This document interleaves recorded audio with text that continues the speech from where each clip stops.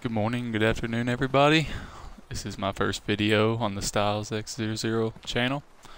So eager to see how this goes. I just wanted to post a video about the best beginning base in my opinion. So starting off, this is right where you spawn in the beginning of the game. You walk down and get this fast travel point. And then I initially had my base here when I first started playing, but I had moved it to the new, much better spot. But yeah, so it's right here at the beginning portion of the where you spawn in as soon as the game starts. So heading into the base, I put gates up just to protect against intruders and raids and whatnot.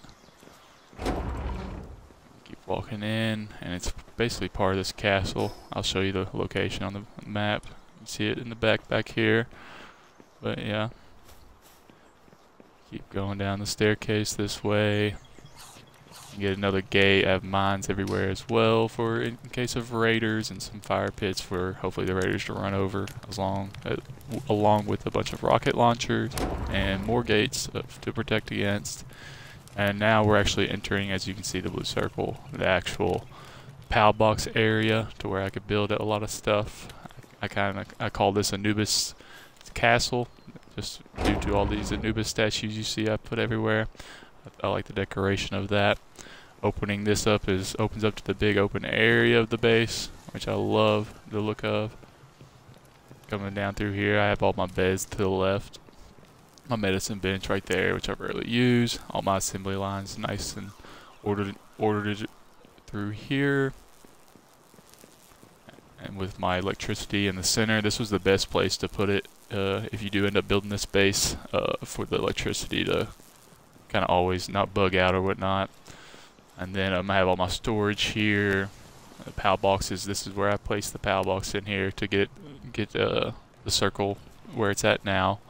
There's filters here as well. And I kind of have my little chair. Anubis is taking my chair and TV spot where I can hang out and see all my breeding and whatnot.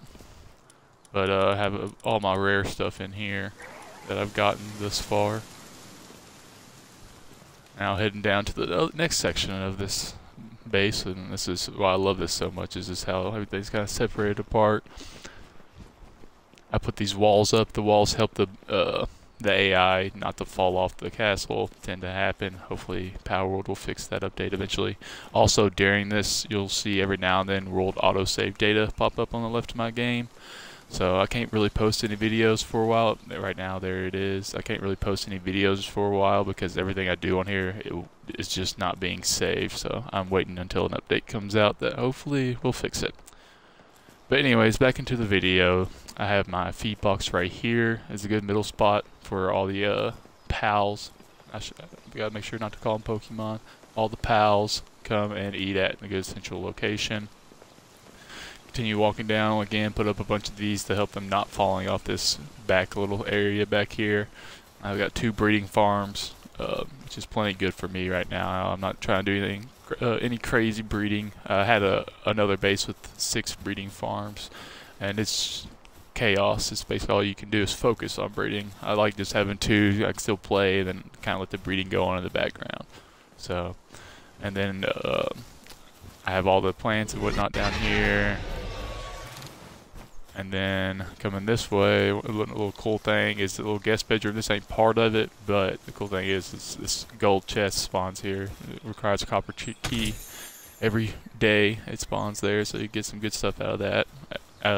As a beginner, for sure, really good loot and schematics that you would benefit from. So that's kind of the inside of the base.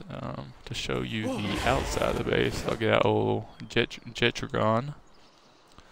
And this is why I love this base. It just looks super nice looking in at it from the outside, flying around it.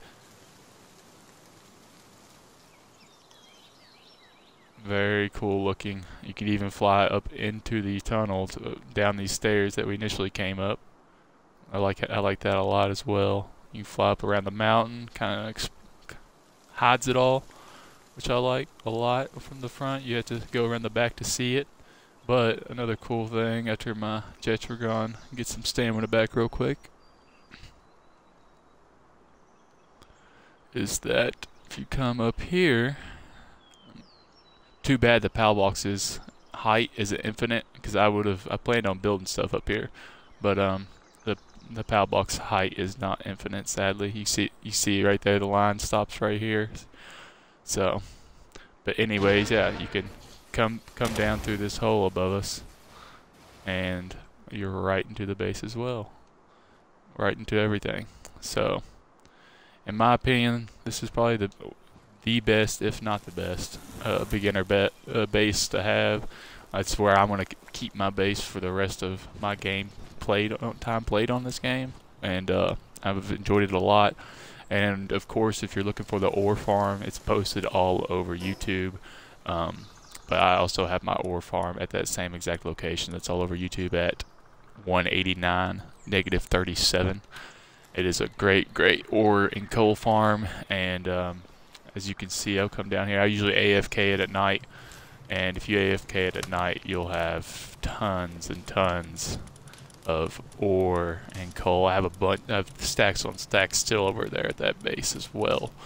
But it's for sure a good setup, kind of going back and forth. Just make sure you set your PAL box if you're going to take this base where I'm at now, which is 258, -528, with the back of it facing this way. So the PALs will spawn in back here. Alright guys, that will be the end of this video, my first video on YouTube. I hope you all enjoy it, and hopefully more to come. Have a great day, everybody.